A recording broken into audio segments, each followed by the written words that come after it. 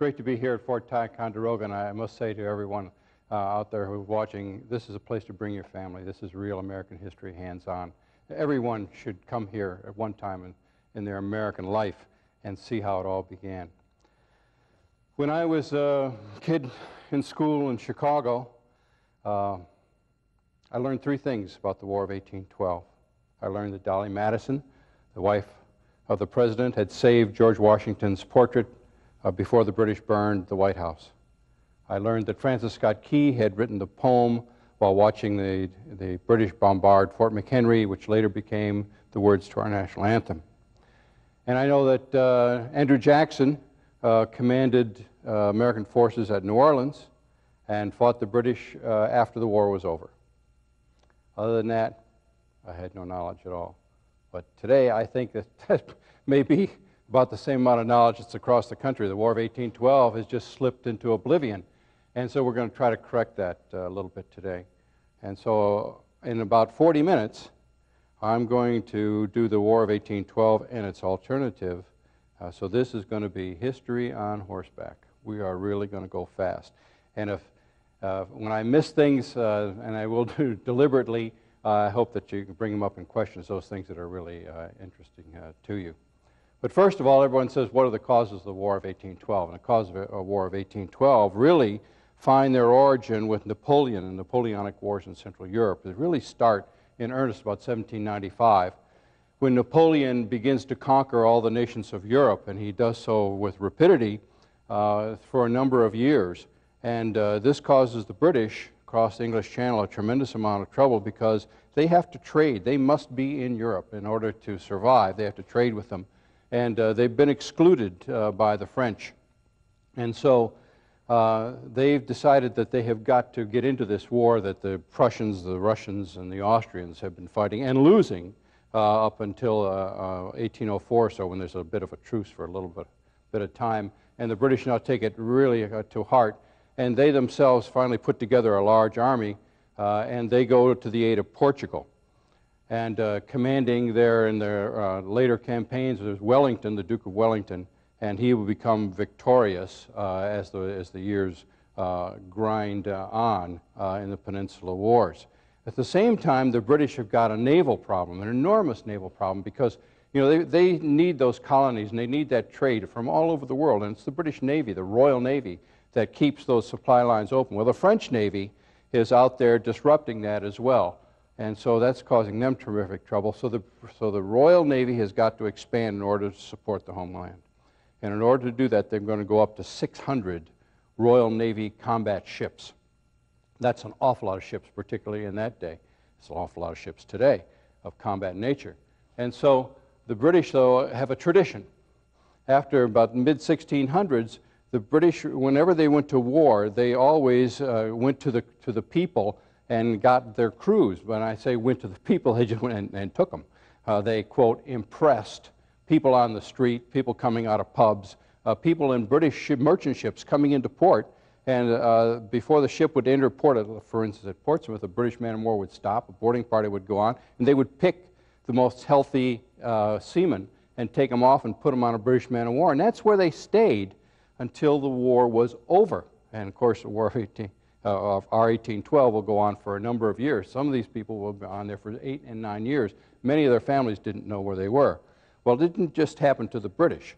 As things went on, the British expanded that, and they knew that America was making a killing by trading with all of the countries of Europe, to include the British, because we were a neutral nation.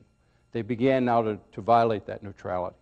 And to do so, they stopped our ships at sea.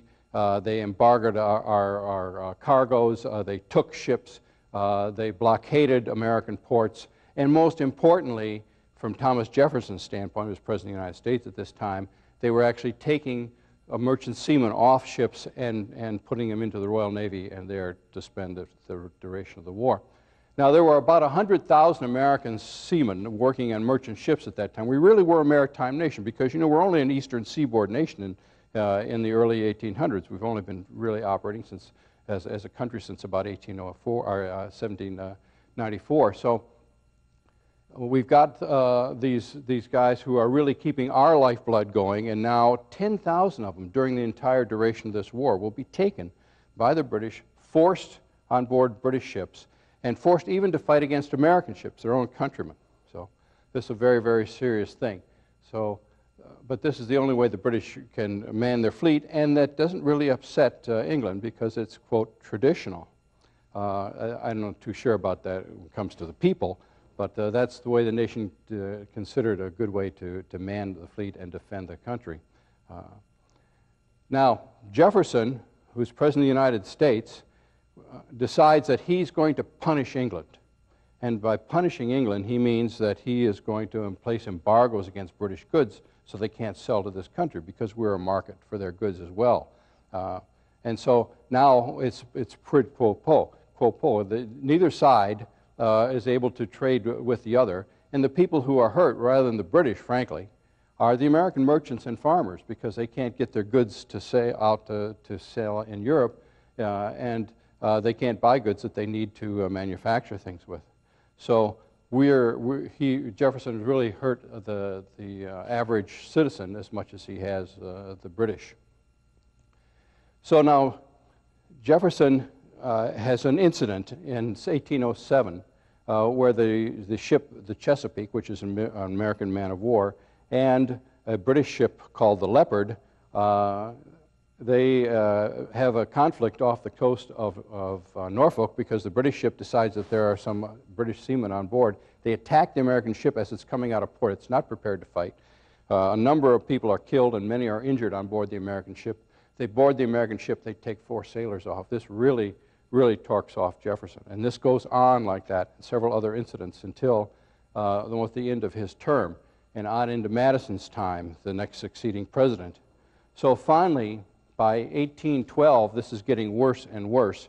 And Jefferson goes to Madison and he says, you know, the taking of Canada this year is a mere matter of marching.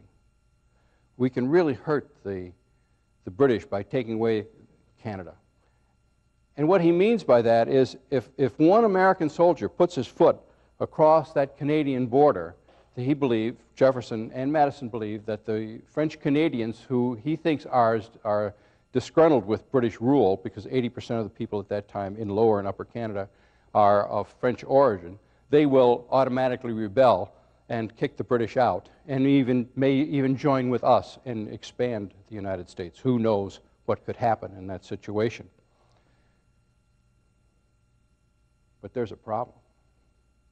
You see, Jefferson banks on the fact that Napoleon has been utterly successful from 1804 in particular on. And he thinks that there's no one in the world that can defeat Napoleon. And you can see why he would say that. But he's wrong. What happens in 1812? In 1812, in the fall, Napoleon takes 500,000 men and he invades Russia. And by Christmas, he's on the way home with a little over 40,000 troops.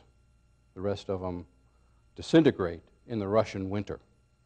And from then on, Napoleon begins to decline, in fact, until March of 1814, when he is finally forced out of office. So this was not a good year for Jefferson to invade, or to invade Canada and to declare war on the British, but he did. The other reason it's not a good idea for Jefferson is that he hasn't got an army and a navy. You see, there's only 21 ships in the American Army, or American Navy, only 21 men of war.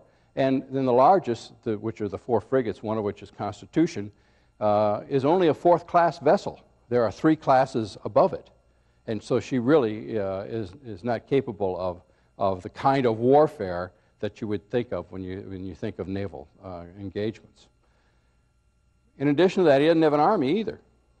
There's a very scattering of army troops that are left over from the Continental days that are at fort facilities and so forth. And so he's got to build an army from scratch. And he's depending on the militia to do that, and then to pay some people to join the regular army and virtually create a regular army for Madison.